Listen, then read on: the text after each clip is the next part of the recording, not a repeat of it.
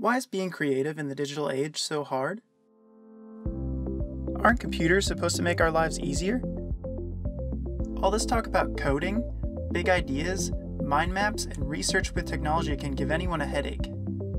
Using 50 programs, searching 500 journals, and looking at 1,000 images to find an answer doesn't sound like creativity to me. Our time shouldn't be spent on organizing and saving files. Creativity should be the stroke of genius, the imagination, and endless possibilities. Not fiddling on the internet for a million hours. But maybe it doesn't have to be that hard. We are in the digital age after all.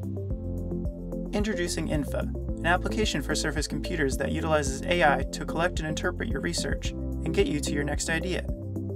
Using one application, collect images, articles, and information from the web, and put it into the browser plugin. Infa organizes and interprets the metadata of your content to give you suggestions on other areas of research, while you sketch and develop ideas on the unique interface. Let's say you have to make a logo for a new space program.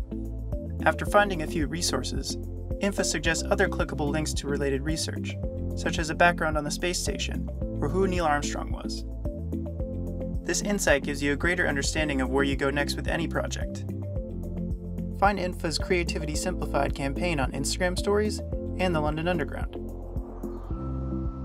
Our digital experience, located in the tape, also allows you to use Infa to interact with a library of famous artworks. The ultimate creative freedom is getting you to that moment of genius sooner, all in one saved file. Because creativity doesn't have to be hard, and it should be for everyone.